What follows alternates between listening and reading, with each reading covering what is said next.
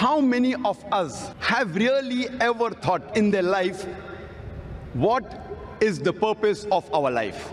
Wow, so much evil in the Quran. Muhammad killed people. I saw Muhammad beheaded people, cut people's hand off, kill those who don't believe in Allah. This could not be from God. Everything Jesus said is the message of love, forgiveness, the victory of life over death, the victory of love over hatred. And I saw that he's the savior, the redeemer.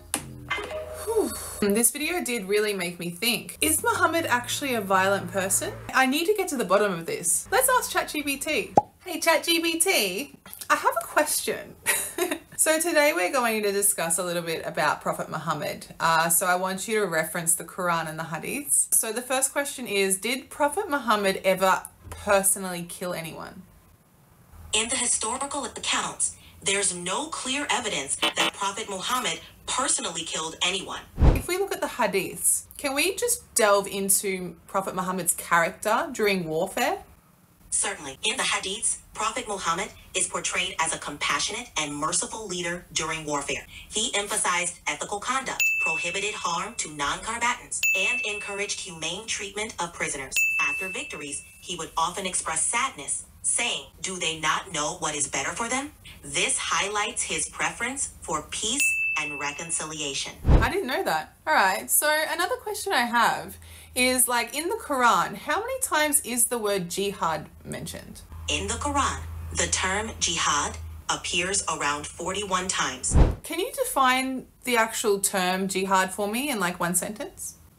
Sure. Jihad fundamentally means striving or struggling, and in an Islamic context, it refers to the effort to live a life of virtue, to spread and defend Islam, and to improve oneself and society. Really? That's crazy, because the stereotype is that jihad means war, to die for God, basically. Where did this come from? The stereotype that jihad means dying for God likely stems from a misunderstanding and misrepresentation of the term. Wow. Especially in the media and popular culture. Hang on a minute. So if that's the case, in the Quran, how many times is the word jihad actually used for like physical violence and in wartime? In the Quran, out of the 41 mentions of jihad, only a few specifically refer to physical fighting. Really? And these are under strict conditions, emphasizing defense and protection. The majority of references focus on the broader concept of striving in the path of God, which includes personal and spiritual efforts. Wow. So why do people always stereotypically say that Jesus was love and Muhammad brought hate and violence? Like, where does this even come from? The stereotype stems from selective interpretations and misunderstandings of religious texts. Where did this misinterpretation come from? Muhammad's role as a leader involved guiding a community in both spiritual and worldly matters. His life encompassed a broader scope, including governance and conflict, as he sought to establish a just society based on divine guidance. This often necessitated defense and political strategy, distinguishing his role from that of Jesus, whose mission was more singularly focused on spiritual teachings.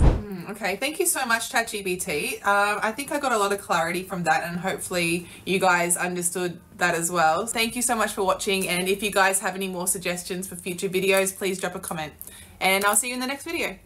Welcome back, friends. I hope you enjoy the video.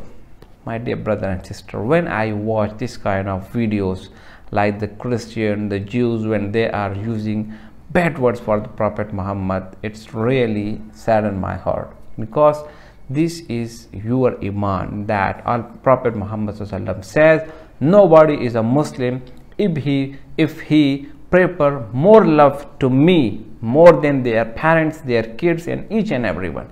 So for the first of all, we have to show our love for the Prophet Muhammad and after that the rest of the world. Now, if these people using bad words like Christian and Jews, they really know the Prophet Muhammad more than their own sons, their own kids, their own children. They know more than their own children that Prophet Muhammad is the final messenger. But this is the only ego that is come between them and their Islam. That's why they are not accepting Islam, and now they are narrating bad word, like he said Prophet Muhammad was avoided. No, he was not avoided. He was the, in the history, Nobody can be like the Prophet Muhammad. You know, a non-Muslim write a book, the most valuable personality of all the time. He give the Prophet Muhammad, he was a non-Muslim, but he give Prophet Muhammad as the first, as number one. In his complete life, Prophet Muhammad ﷺ never beat a children. He never beat an animal. Then how you can say he was a violent? Jihad is another thing. Jihad means to struggle, to raise high the flag of Islam. When you defend your own country, when you defend your own religion.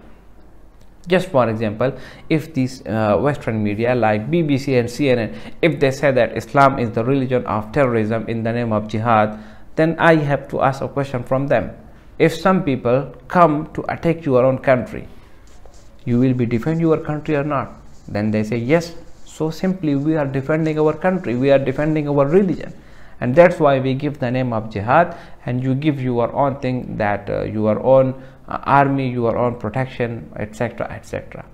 So in the beautiful part of the video, when the ChatGPT replied that no, Prophet Muhammad never harm a single body.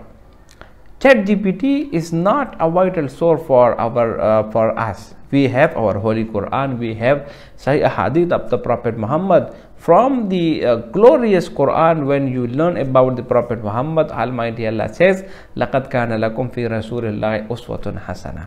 So my dear brother and sister, just research about the history, research about the Prophet Muhammad. He was not a violent person. He was the best personality for the rest of the world. Due to his good deeds, most of the people, they accept the Islam. I hope you enjoy the video. If you like the video, subscribe the channel and share it with your friends.